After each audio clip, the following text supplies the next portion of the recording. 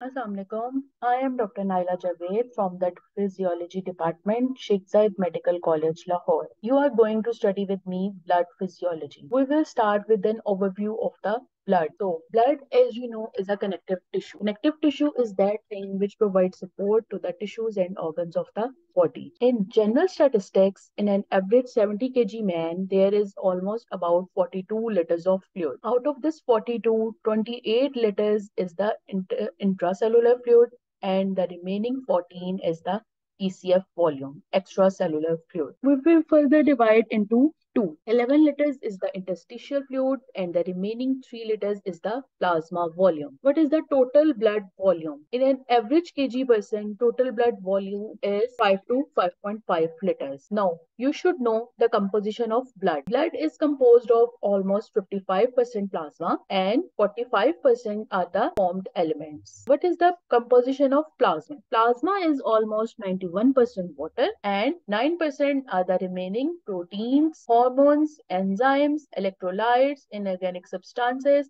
and non-protein nitrogenous compounds. What are the formed elements present inside the blood? They are mainly the RBCs, which are also called as erythrocytes, WBCs, which are called as leukocytes, and the platelets, which are called as thrombocytes. Now, you should know about plasma. What is plasma? If we remove cells from the blood, then it is called as plasma. And if we remove proteins from the plasma, then it is called as serum. What is hematocrit? Hematocrit is the percentage of blood cells, but mainly the RBCs. Hematocrit is almost 45% in females and 50% in males. Hematocrit of venous blood is more, and in anemia, hematocrit is decreased because red cell count is decreased in anemias. Now, what are the physical characteristics of blood? Blood is bright red in color due to oxygenated hemoglobin. What is the pH of the blood? pH of the blood ranges from 7.35 to 7.45. If the pH is less than 7.35, then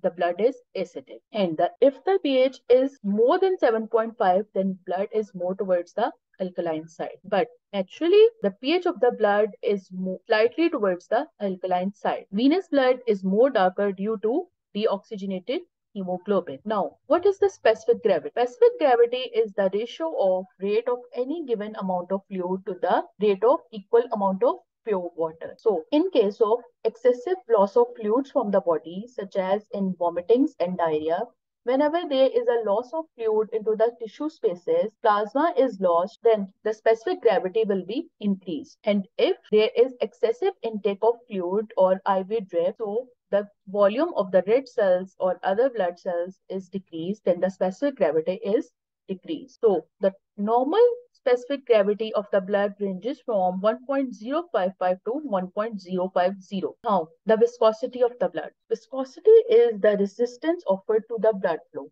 It mainly depends upon the number and size of RBCs. Normal viscosity of the blood ranges from 3.5 to 5.5.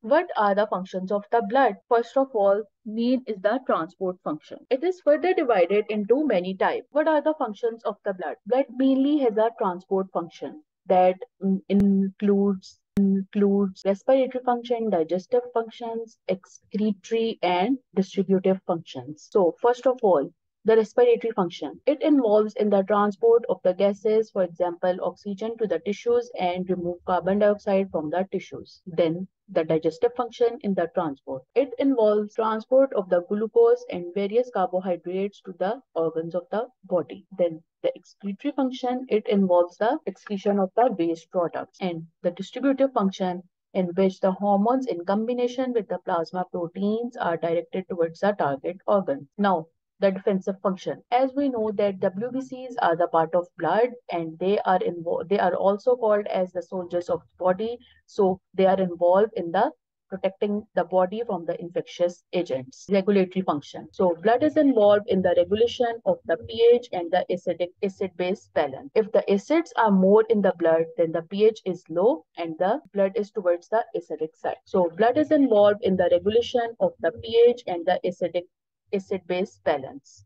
So if the acids are more in the blood, then the pH is low and the blood is towards the acidic side. But if the bases are more, then the pH is more and the blood is more towards the alkaline side. Normally, the blood is slightly towards the alkaline side. Hemostatic function. As we know that the platelets are the part of the blood. Platelets and the clotting factors are involved in the maintenance of hemostatic functions of the body. So whenever there is an injury, blood clots are going to form so that the injured point is sealed. Storage functions. It is involved in the storage of oxygen, carbon dioxide, various nutrients and electrolyte. Now, the plasma protein. As we know, plasma is almost 55%. And what is the composition of plasma? It is almost 91% water, and the remaining are the proteins, enzymes, salts, inorganic substances. So, the plasma proteins mainly are the albumins, globulins, and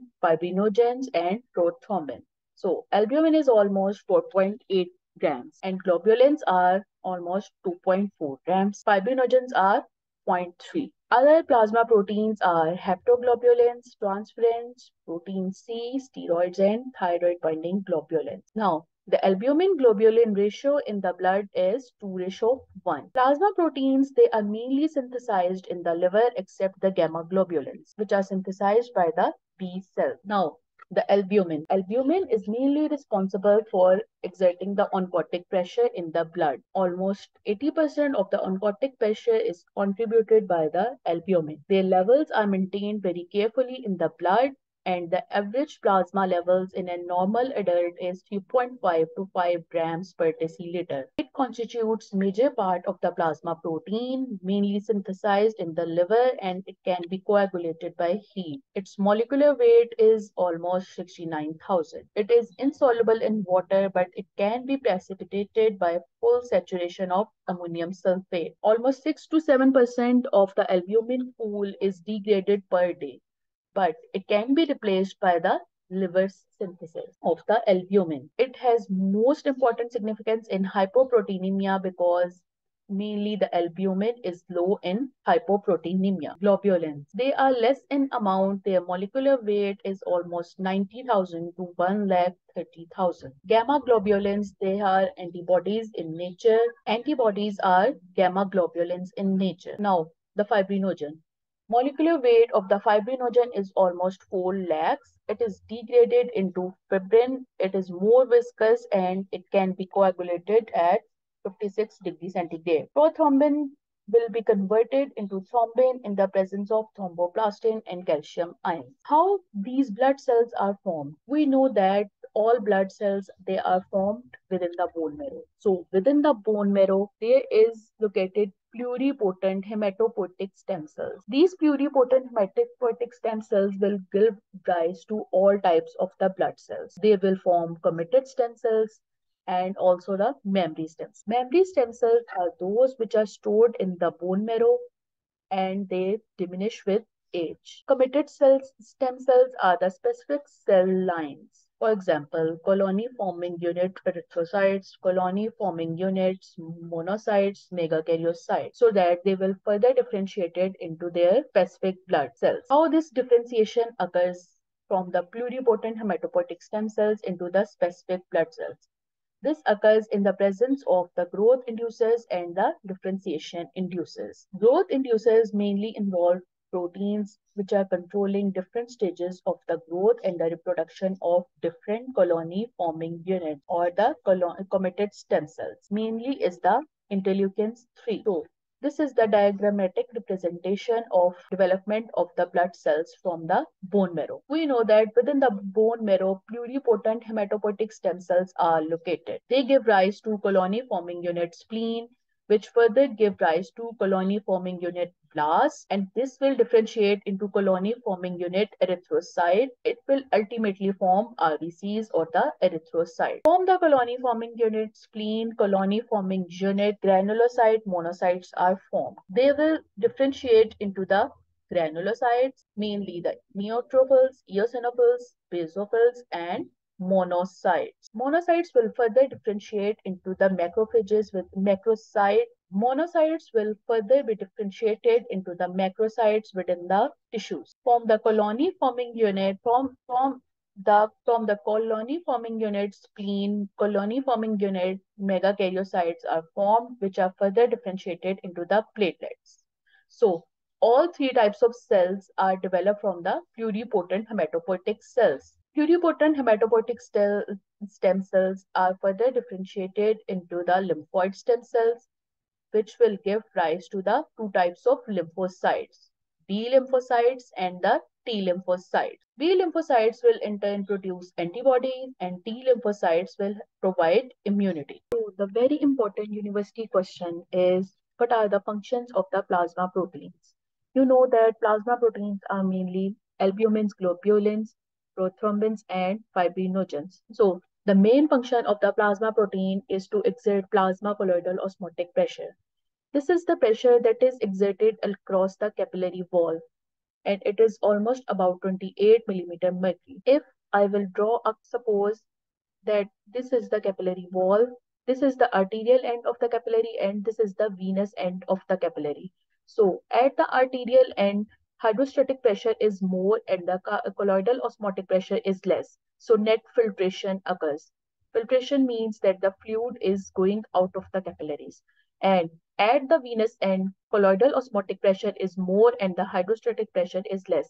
Slow fluid will stay inside the capillary. So this pressure is the plasma colloidal osmotic pressure, and this is mainly due to the plasma protein. Now, what is the clotting function? As we know that prothrombin and fibrinogen, they are the part of the plasma proteins. So they play an important role in clotting. Plasma proteins also play an important role in the providing the viscosity to the blood. It is also involved in the transport of the substances such as hormones, drugs, bilirubins, iron, coppers, lipoproteins, amino acids, and fatty acids to the various organs of the body. Plasma proteins also play an important role in the buffering action or maintenance of the acid-base balance. We know that antibodies are gamma globulins in nature, and the gamma globulins are the plasma proteins. So they provide protection to the body against the infectious agents. Plasma proteins also act on the WBCs and they form griffons which help in the repair of the damaged tissues. Plasma proteins also provide specific gravity to the blood. These all are the functions of the plasma proteins.